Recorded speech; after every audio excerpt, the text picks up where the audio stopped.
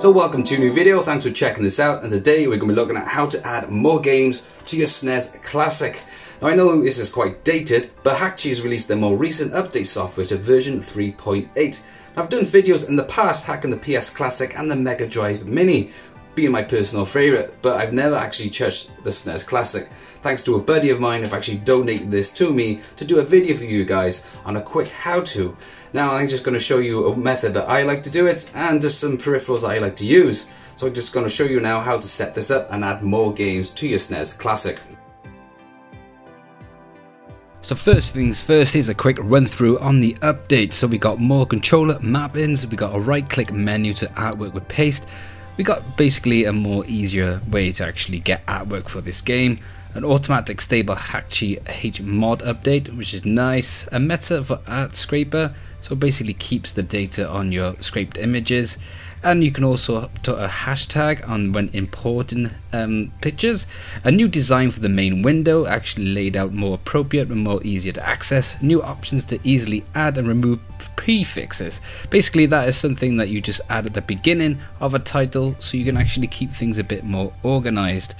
And the big thing that here is that we got support for the DualShock 3 and DualShock 4 PlayStation controllers with automatic pairing over USB.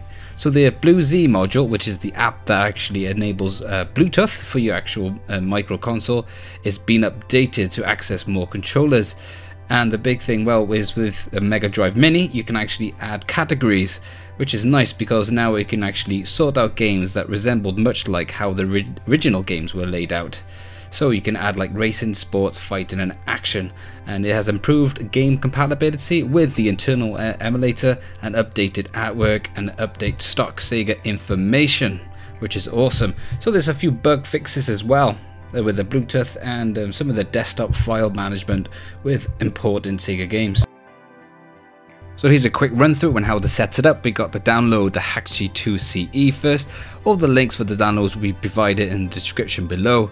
So now when we got that installed to your PC, it will prompt you with some new update informations, and when you got this installed it would say, do you need access through the firewall? So you want to click yes and make sure that this is accessing through the firewall, because you will have some problems later on. So this is just stating with the Mega Drive Mini you want to still use that USB that has a transfer data and power, not the one that the cable that actually came with. So that's pretty nice. There's more information to actually get some support. So now we want to try and add some games, which is the main thing we want to do here. So first things first, we got our Snes Classic with our micro USB. Gonna plug that into our PC with the Hakchi software open.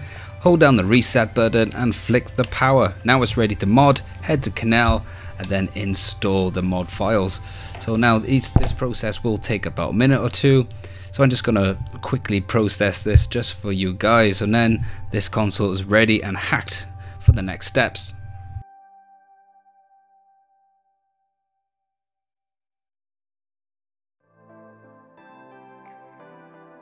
Now our console is ready and modded. So on the left here you see all the original games that are listed on the Snes Classic. Well, first things I like to do is just clean this sheet so we've got a nice place to work with. And there we are.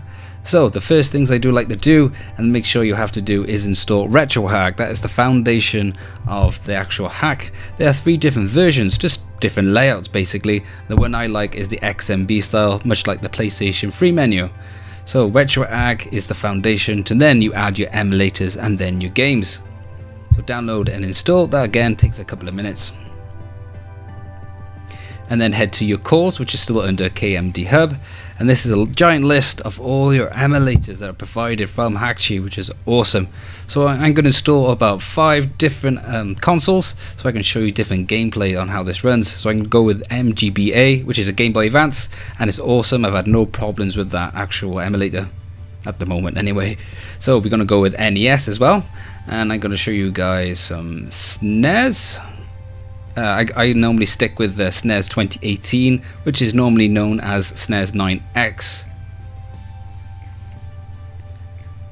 And then we're going to go install the Genesis Extreme GX, which is a brilliant Sega Mega Drive emulator that provides all different systems, which is the Mega Drive, the Game Gear, and the Master System, and also the Sega CD. It does emulate 32X games, but I prefer the Pico drive as it does run and perform a bit better. Next up I'm going to install is the PlayStation emulator. There's a couple here to choose from. I'm not sure about the difference, but this one seems to be pretty awesome. And then the next one, and probably the last one I'm going to show you guys, is the PC Engine emulator.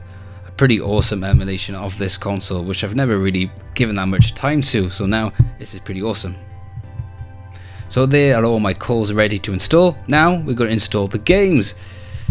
So you do get a couple of errors of how it reads, but just say yes and it seems to be fine. So I just navigate to my ROMs, and I've added my SNES Alien vs Predator, I've added my Mega Drive ROM, and then I'm going to add in my Knuckles 32X ROM, and there's my Master System ROM added, and then here is my Sega CD. It is a CHD file. As I stated in my other videos, there is more compatibility with the RetroArch, so if you do get Sega CD ROMs, go for the SEG. And then I've got my PC Engine ROM, a great console which I'm going to spend some more time in to actually appreciate, because it does look awesome with the games that are actually on there. And then lastly, I am going to go for my arcade ROM. So this is a Capcom CSP1 ROM. So that is the name of the arcade board. Now when it comes to arcade ROMs, that does need a new video of its own, because I do seem to struggle of actually adding them and getting them to work, and also getting the right artwork. With each ROM that you've actually placed, you want to make sure you register to the emulator that you want it to use. So in this case, you just right click the game and then you select core, and then that lists then the console and the core that that game actually uses. So that just tells the RetroArch what ROM you're using and what emulator you want it to use. So as you can see in the right hand side, it shows you the console, and then it shows you which emulator to choose. So with the Sega Genesis, it will give you a list of all the emulated consoles, and then you select the console and it categorizes it in the right place. So now when it comes to actually scraping art for your games, it's a lot easier with this update. You can just select all the ROMs that we've got listed, right click and download art. So as you can see now, all the art is in the correct ROMs except for this Dino game, because obviously the name is a bit wrong. So you can go in, change the name, and then Google search your image and get the right one going. So here's one nifty trick. If you go to your view, and you can sort out your games, and I like to sort them out in console name. So each ROM now is listed in their right console, making it a lot easier to actually sort out where your ROMs are placed. So you think now it's all ready to go, but there's still another step. You want to head over to FTP client. This is actually accessing to the files in your SNES console, and then you want to go to ETC folder, head to libretro folder, and then head to your system folder. Now this is where you drag and drop your BIOS files. So then there's more compatibility with certain games, and also some certain emulators will work a lot better with the BIOS files. So basically this is all ready to go to ship off into your hard drive, but there's a couple of more steps and some new addition especially to this update, which is the Blue Z installation to be compatible with your PlayStation 3 and PlayStation 4 controllers. So download and install that just like any other core, and you should find that in the system section. And again then after this, I want to show you guys later on is the Wi-Fi, so you can actually get the retro achievements and even play these games online connecting to other SNES micro consoles.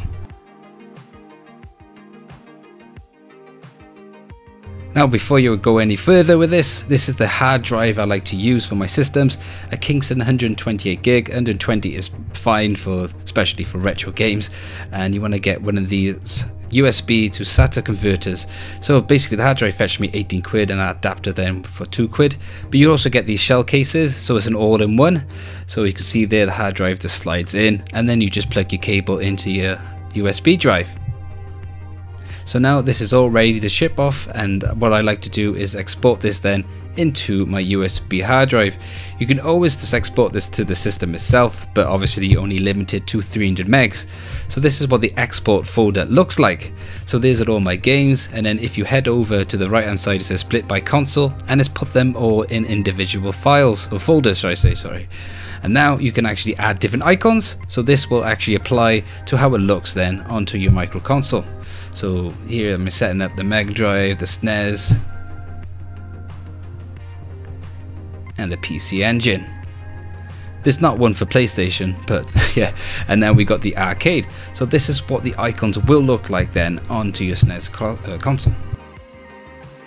I forgot to mention that to access this you can click on structure and then click on custom twice to bring out how you want to lay it out. Now you want to export to USB, make sure you've actually selected the right USB, you don't want to do any errors like that. So now this is how it looks like and it's ready to ship off. So click OK and it's ready to go. This does take a while depending on how many games you got, but with a solid state USB 3 it doesn't take too long.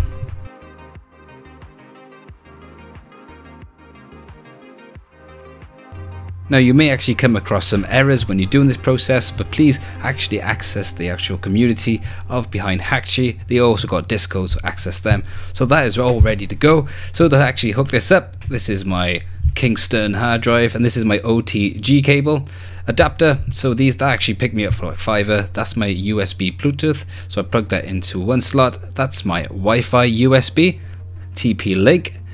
Again, I'll put all the information in the description below.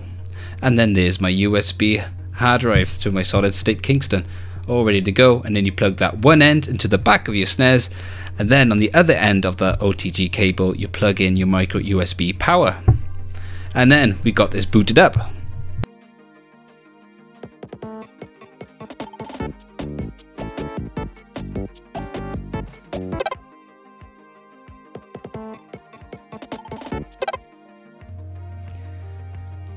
I do highly recommend getting your consoles modded, as personally for me I do love the physical and supporting the game companies, but this is a great way to preserve your games and actually access some new games that have been developed, so you can actually purchase them from the company itself and download them straight to your console. And also those really weird custom games that are actually free for you to download as well. Oh, and one problem I had only with the SNES Classic when I'm comparing it to the Mega Drive Mini and the PS Classic is actually it was struggling to recognize the USB hard drive. So once I modded it and got my games, it didn't seem to recognize the hard drive. But I found out later that was just how I actually set it up at the end. So when I actually plugged in the power unit with the USB hard drive all at once at the same time, it struggled to find it. But if I just put the OTG cable and the USB hard drive together and then plugged in the power, it seemed to recognize it and have no problems then. That's just one tip I found out by just struggling to get this going. So with your SNES Classic on with your Bluetooth and your Wi-Fi, to sync up your PS4 controller, hold the PS button, hold the share button. This actually signals out the Bluetooth signal and you get the flash and light on your controller like so. Then you head back to the Hakchi software and you should see a Bluetooth tab now onto your actual software. You scroll down and it shows you that the signal's popping out, and then there is the list of your Bluetooth signals. So this will then, you click that and it will sync up your PlayStation 4 controller to your SNES console, and that's it. It's ready to use. So I personally like to thank the guys behind making this Hakchi mod. I think this is awesome and it must have took a long time to get this going, but now with 3.8 version it does seem a lot better and a stable version for us to use. Now my problem with Hakchi is basically it is a sweet version to actually get all your ROMs on the original UI, like the SNES layout or the Mega Drive Mini layout, because it's an awesome interface to use. But my problem is if I upload so many ROMs, it does seem to buckle and you do get a lot of errors. So do expect some trial and errors, but always get in contact with the guys with Hakchi throughout their website or through their Discord, because they're very helpful and they're always there for you, and there's actually no problems with anything bricking your system. It seems very stable version to use. I like to personally go for the RetroArch because it just seems a lot stable when you're actually using so many ROMs at the same time. So it's a bit of a shame I didn't manage to actually get the PS3 and the PS4 controller working, but just then I actually managed to get the PS4 synced up and it works absolutely fine. But I did struggle with the PS3 controller, so if anyone's actually managed to get that going, let me know in the comment box below. Now when it comes to the Wi-Fi, I've actually managed to get it fine with the Mega Drive Mini and the PS Classic, but because this is a system that I'm modding on behalf of my friend that's going to be connected to his Wi-Fi, I can't actually set that up for him, but hopefully I will manage to do a video for you guys later on. So if you like this video, hit that button. If you want to help and support, click subscribe, leave your comments below, and I'll catch you guys on the next video.